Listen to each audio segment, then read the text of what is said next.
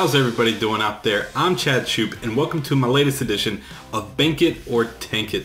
Today we're going to be covering a stock that's trying to end 2020 on a high note. This is Automatic Data Processing Company, ticker ADP, and they're known to do all these payrolls for small businesses to even large clients, and they help organize everything on the payroll side to where it's a smooth, seamless process.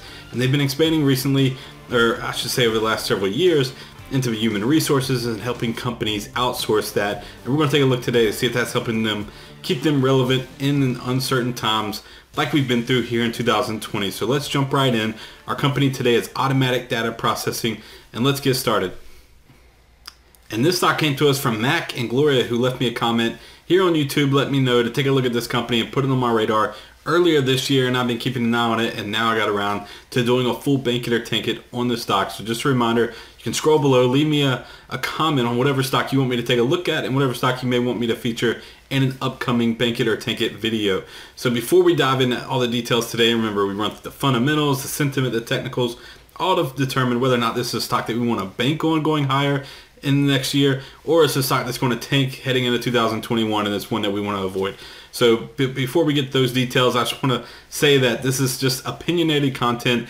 This is not based on a strategy or a whole lot of due diligence. You're going to see what I run through today, and I'm laying it all out, the information that we're looking at, so that way you can see how we're just coming up to the conclusion on whether or not it's a bank or tank stock.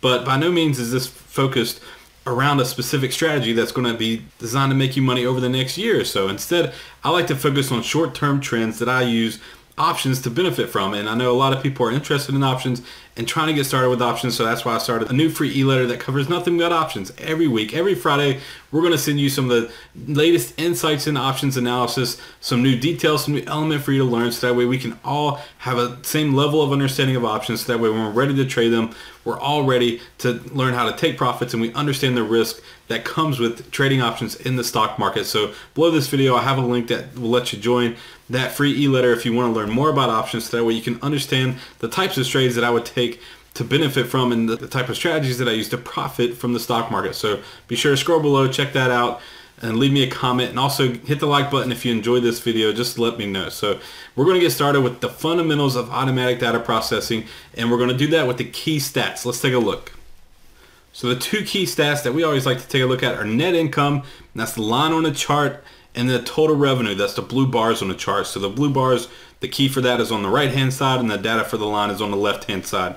Now you can see that net income here over the years that we're looking at, starting in 2017 through 2020, which are really these middle months, we see a nice rise in net income, a nice rise in total revenues. So everything's looking good, and you can see they have this bit of a slump here from 2020, 2021, where it flatlines. And I think all of that is really due to the coronavirus pandemic, and they've had a slowdown in their orders and in companies interested in growing and using their payrolls. Because when you think about all the layoffs and all the issues that we've had here in 2020, it's really been a hit to the smaller corporations in our economy, and that's primarily who Automatic Data Processing likes to pitch their products to, and that's who their target market is.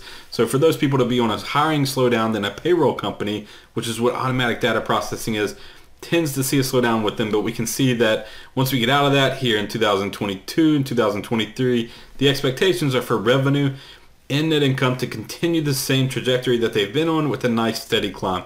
So those are some expectations that are baked in on just returning to normal, and assuming there's no other disruptions to Automatic Data Processing's client market that's going to impact their business over the next several years.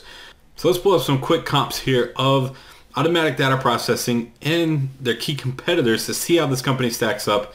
And on this, we can see that the market cap, this is basically just the size of the company. We just want to have a gauge for that. Automatic Data Processing is $73 billion.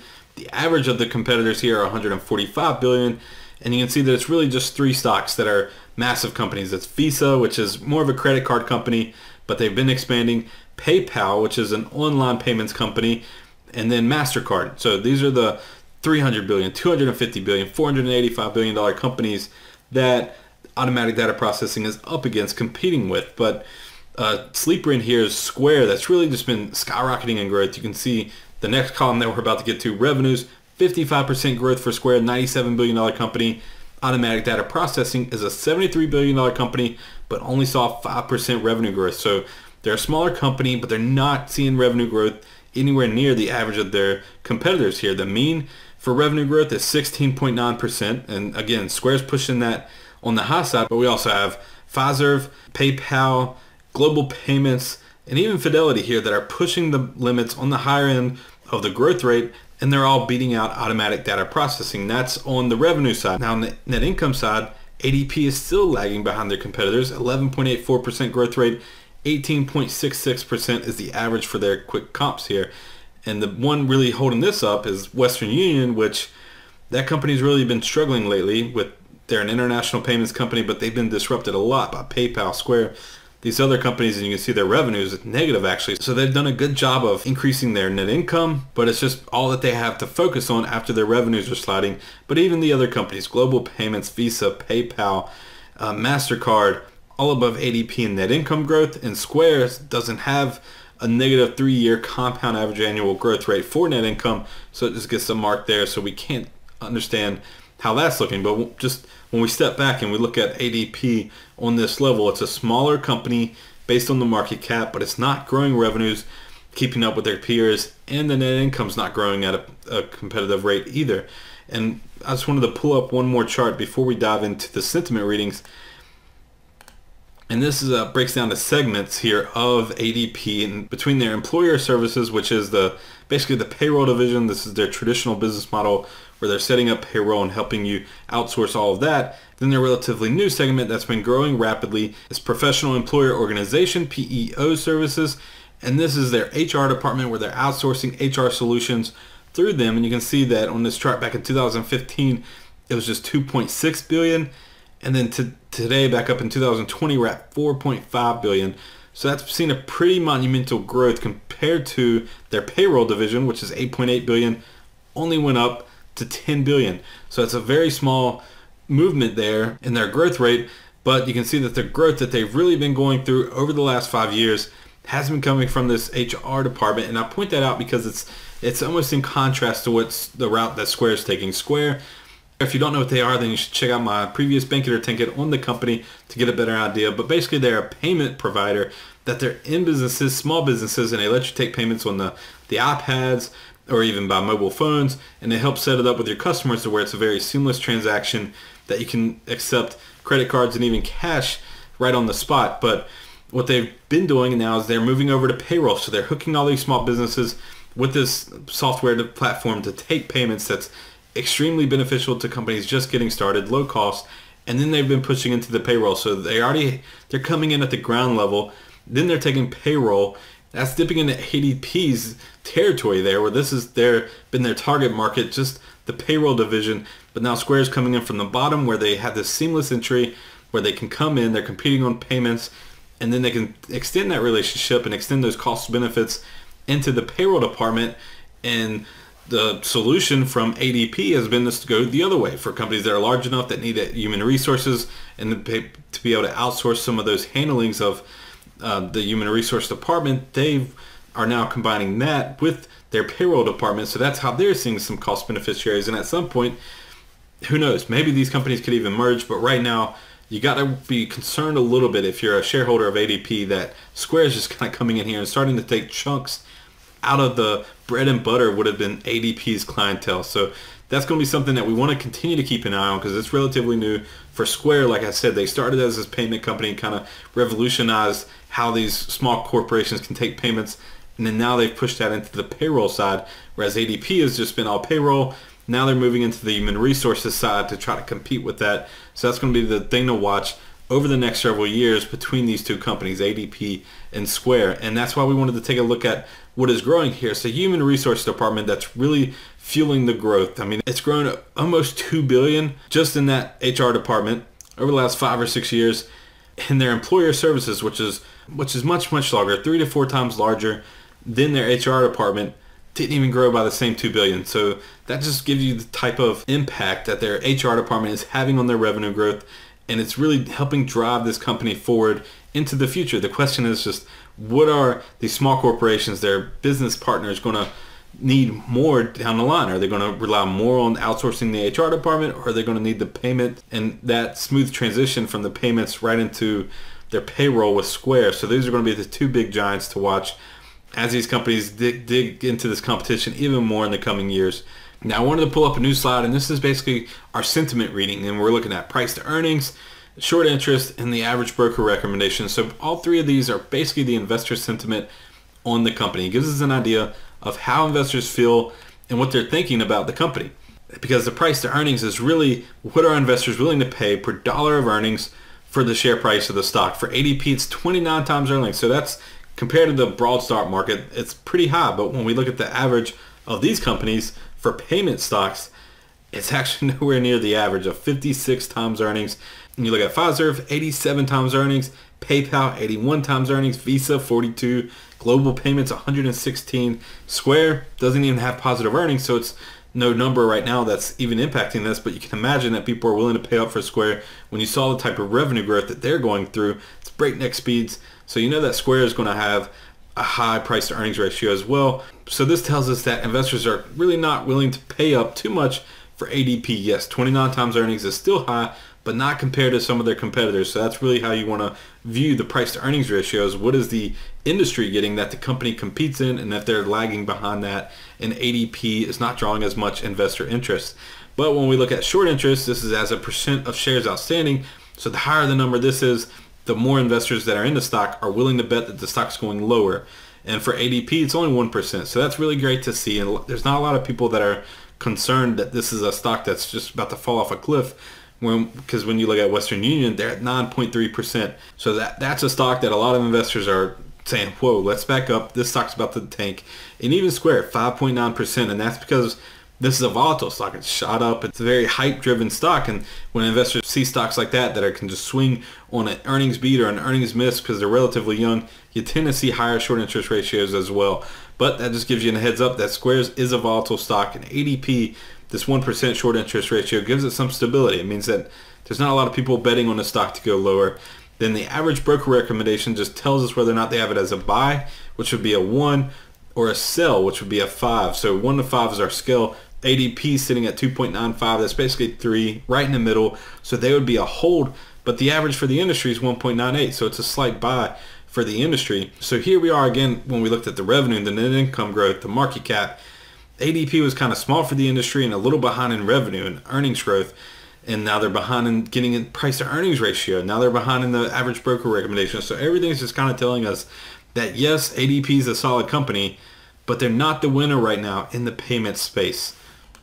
Now that doesn't necessarily have to be a bad thing, but it tells us that our investors are a little concerned about the stock, where it sits, and kind of what I was talking about their human resource approach to kind of competing with the other companies like Square's coming in from the ground up. So it's just a matter of which way is going to have the best growth going forward and end up taking over this industry. So now let's take a look at their technicals to figure out whether or not this is a stock that we're going to bank or tank in 2021. All right, here's our price chart for ADP, and I kind of hate when I draw trend lines like this that are extremely far away. The top solid red line is up here at $176 a share. Then we have the bottom rising support line in green. That's way down at $135 a share. So this is a huge gap, and I hate drawing them because it basically tells you, like, what are you going to do until it breaks above this? There's a big risk that it can fall back down to $140 a share. The thing is that then it's still in an uptrend, and it's still a stock that you would want to hold. So if you're buying on the way down, that's okay. But if you're a holder today, it's like, what do you do? So I drew in these shorter term trend lines, and this one, this red one across the middle, just gives you an idea that it created this wedge pattern right here after the 2020 pandemic crisis that we had, and then it bounced around, and then eventually it broke out, and it got to rally up here, and then now it started to consolidate again, and you can notice that it's in red, which means that it's lagging. I talked about this in one of my last quick takes videos, but I started using this to shade the chart because I like to look at the relative rotation graph charts quite a bit, and basically what it's doing is it's comparing ADP to the overall stock market, the S&P 500, and it's telling us if it's green, then it's leading the market, and when it's yellow, that means it's weakening, and when it's red, it's lagging the market, so it's falling behind. And then when it turns blue, then it starts to improve, and then it goes into the leading quadrant again. So it goes through this just natural rotation to where stocks don't stay leading the market for extended periods of time. They don't stay lagging the market for extended periods of time either. So we can use that rotation to kind of understand that now that it's been weakening and then now it's been lagging, the next step is that it should start to improve, and that gives us an indication that we could see the breakout here over the next couple of weeks out of this little trend channel. And this is what you want to watch for a short-term trader. You want to watch this little green support line and this red resistance line.